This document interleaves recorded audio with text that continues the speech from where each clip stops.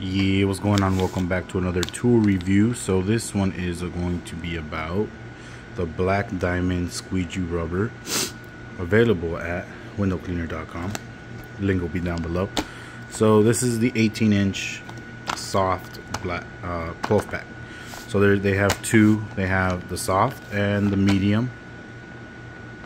So the soft one is typically good. Is good like year round and whatnot.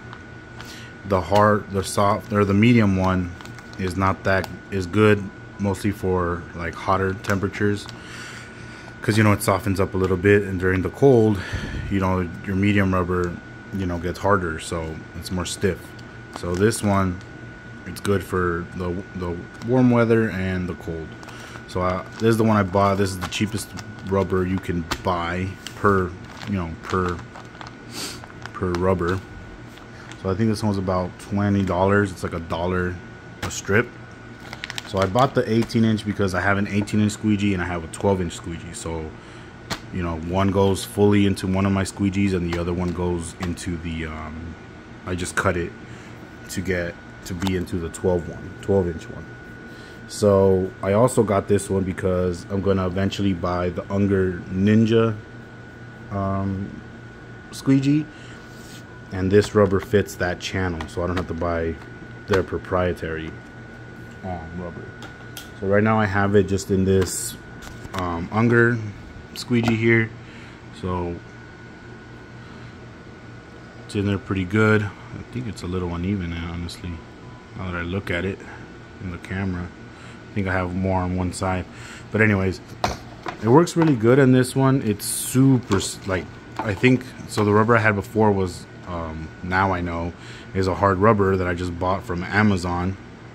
It was like $2 a rubber for it was like a 4-pack for $8. So I was just buying that because this stuff, you go through rubber quick. But the first time I used this rubber, I was like, whoa. So it glides really good. It does, I guess the term is called rainbow a little bit. So when you squeegee,